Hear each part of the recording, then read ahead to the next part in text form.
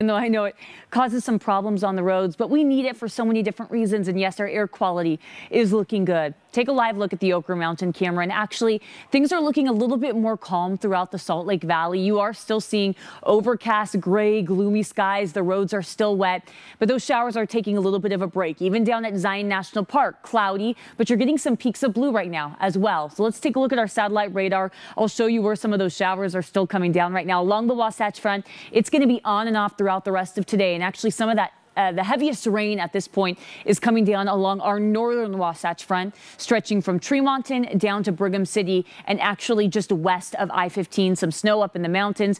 Light rain showers right now from Ogden down to Layton. Just about 30 minutes ago, it was coming down a little bit heavier, but things are very light at this point. Same with Salt Lake County, mainly northern Salt Lake County, down in southern Salt Lake County from Midvale to Draper. Showers are a little bit more moderate, and then you're also seeing some of that letting up in Provo. But even though some of this is starting to die down just a little bit, it's going to pick back up at times throughout today. So it's going to be on and off in some periods of heavier downpours. You see some rain showers even in southern Utah from Beaver to Cedar City. Very light rain showers in St. George right now. And in Salt Lake City, still chilly, 47 degrees, mostly cloudy skies, no breeze, but things are going to turn a little bit breezy this afternoon. And all along the Wasatch Front, holding on to those mid to upper 40s right now. 42 in Park City, 52 in Twilla. Up in the Cottonwoods, you're still getting some snow right now, and we're at 65 in St. George. And let's take a look at how much rain we could see by the end of this storm system. So really anywhere, things have changed a little bit over the last hour, but under a quarter of an inch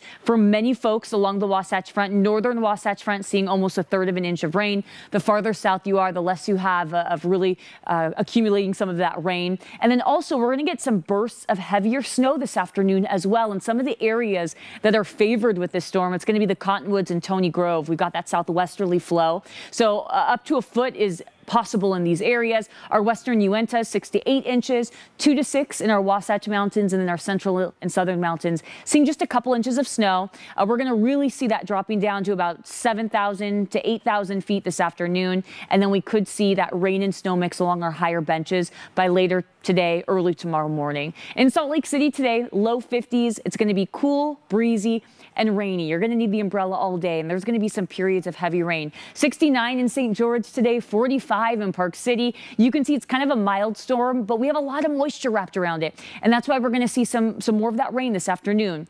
Tonight, you'll start to see those showers slowly but surely tapering off, especially after midnight as we drop down to the low 40s. But you could see some lingering rain showers early tomorrow morning. We'll start drying out in the afternoon. Southern Utah, things are going to slowly but surely start warming up as we go into our weekend. You'll be in the low 70s for your Saturday and Sunday, and Veterans Day is going to look really nice, feeling good in the low 70s.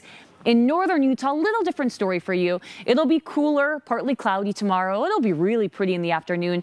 Veterans Day brings another round of showers, mainly in the morning, though. So it's not going to be rainy all day, max. And then high pressure builds.